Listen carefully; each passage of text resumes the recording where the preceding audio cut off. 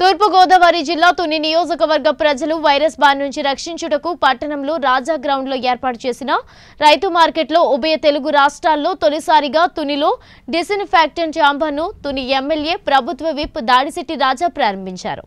ఈ సందర్భంగా విలేకరులతో ఆయన మాట్లాడుతూ ప్రజలను వైరస్ బారి నుండి రక్షించాలనే ఉద్దేశంతో వైరస్ ను తగ్గించాలనే ఉద్దేశంతో తుని పట్టణంలో మార్కెట్ యార్డ్ లో ఉన్న రైతు బజార్ రాజా గ్రౌండ్ లో మరియు గేట్ అవతల అంబాజీపేటలో గెస్ట్ హౌస్ లో ఏర్పాటు చేయడం జరిగిందన్నారు।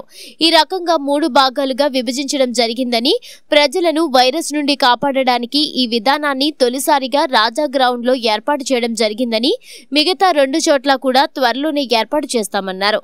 అయితే వైరస్ అంతమయ్యే వరకు ప్రతి ఒక్కరూ తగు జాగ్రత్తలు తీసుకోవడంలో భాగంగా సామాజిక దూరాన్ని పాటించాలని కోరారు।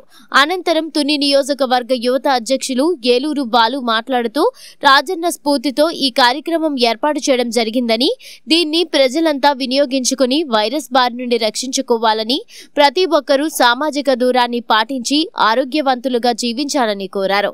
ఈ కార్యక్రమంలో యువ నాయకులు పోతుల లక్ష్మణ, షేక్ క్వాజా, పోతల రమణ తదితరులు పాల్గొన్నారు।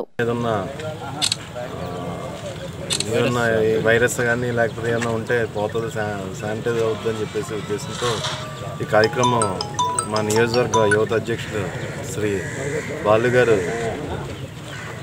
తలపెట్టారు। ఇది యాక్చువల్గా విజయవంతం అయింది। అదేవిధంగా ఇలాంటి ఛాంబర్స్ మార్కెట్ యార్డ్ దగ్గర, అదేవిధంగా గేట్ అవతలు కూడా ఇంకో 2 ఏర్పాటు చేయడానికి రేపేళ్ళలో ఏర్పాటు చేయడానికి ట్రై చేస్తాం। ఇలాంటి ఏమన్నా ఉంటే వాటి అంతముంటాయి కాబట్టి ఇది నాకు తెలిసి ఆంధ్ర తెలంగాణలో మొదటిసారి తునిలోనే ఇంప్లిమెంట్ చేయడం జరిగింది। ఇక్కడికి వచ్చే రైతులు కానీ పర్చేస్ చేసే వాళ్ళు కానీ తప్పకుండా ఈ ఛాంబర్లోంచి బయటికి రావాల్సిందిగా ప్రజలందరికీ సహకరించవలసిందిగా కోరుకుంటూ ఈ స్ఫూర్తి మాకు గౌరవ శాసనసభ్యుడు దాడిశెట్టి రాజా గారి దగ్గర నుంచి వచ్చింది। ఏదైతే మా నాయకుడు మంచి కార్యక్రమాలు, సేవా కార్యక్రమాల వైపు మమ్మల్ని నడిపిస్తున్నారో ఆయన చేస్తున్న సేవా కార్యక్రమాల వైపు మేము ఆకర్షిస్తున్నాయి।